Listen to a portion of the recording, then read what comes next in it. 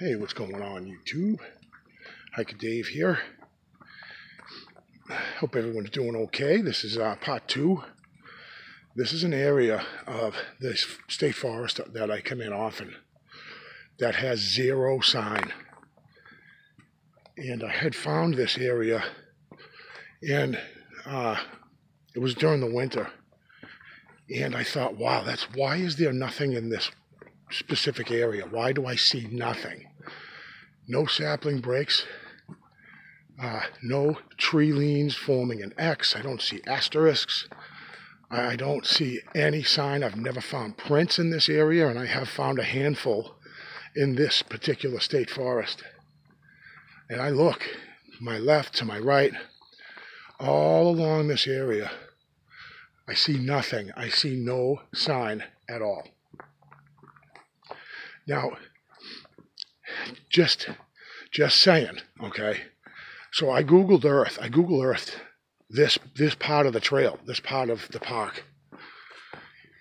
And because I'm like, why? What is it the terrain features? Is there something about the terrain here that makes it undesirable to inhabit, right? And so when I did Google Earth this particular part of the park, I saw that it's completely surrounded on 3 sides. Not completely surrounded. On 3 sides, it's surrounded by Lake Rico, which is a really big lake in this area. And my theory on this was it would be not a good spot to get cornered in, or a spot that you could get cornered in. I mean, look at all these saplings over here, and not one break. All these saplings next to me, not one break next to the trail. You know, and I'm trying to prove this to myself. Not to anybody else, really, but to myself. And I believe in it. I believe in the reason why I don't see sign here is because of its just the landscape, and the terrain is not conducive, really. I don't think that Sasquatch would want to be in an area like this, only because it could get cornered in.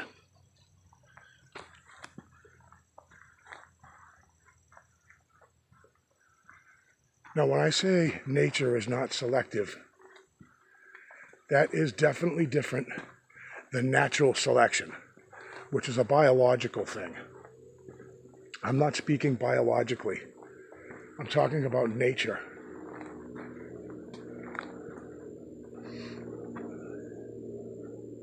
And, you know, natural selection, it's, you know, the strong survive, the weak get killed and eaten, you know.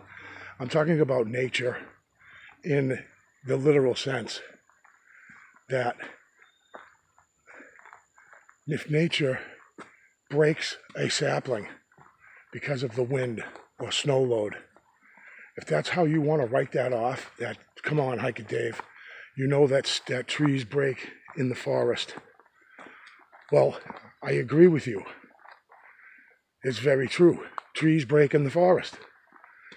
Snow load breaks trees and tree limbs and branches. Then how come there's nothing here?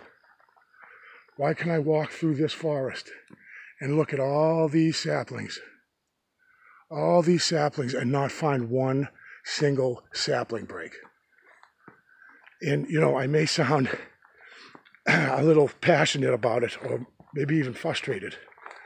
And it's my own, pardon me, it's my own frustration, because I can go to, I've gone to a state park before, and I saw in my entire day's travel through the woods, I think it was Borderland State Park. It has a lot of history of stuff, Native American stuff, but there's never been sightings there or anything. And not that I know of that there's ever been a sighting here in this state park either, but I'm getting off track. I spent the whole day hiking through the woods, and I saw not one sign, not one sapling break, not one stick lean or tree lean, where sometimes I'll find multiple trees, 2 or 3 trees leaned up against a big oak. And you say, geez, how did, all 3 trees just fell and leaned up against the tree?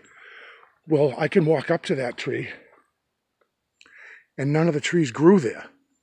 So they were obviously picked up and placed. Human could have done it, yes, yep. And that can never be overlooked. But it's in my opinion, in this area of this particular forest, part of the state forest, that I don't think that Sasquatch travel through this area of the park. And I'm not saying that because I just happened to hike down this trail. I've got hundreds of hours hiked here. I probably have close to 100 miles hiked in this state forest. I know a new sapling break from an old sapling break. And just in this video alone, guys, usually people pick stuff out that I might not have even seen. And they'll say, oh yeah, there's sign all over. Did you see this? Did you see that? And I'm kind of thinking, you know, will that happen with this video? Is someone going to point out a sapling break that I didn't see? Or a stick lean that I didn't notice? And I'm not pausing this video on purpose because I want you to see real time. All right, I got people coming my way. I just wanted to show you guys that in this whole trail here, there's nothing where I can hike other trails in different parts of the forest and find multiple sapling breaks. All right, guys, thank you so much for coming by. And as always, of course, I'll see you on the next one.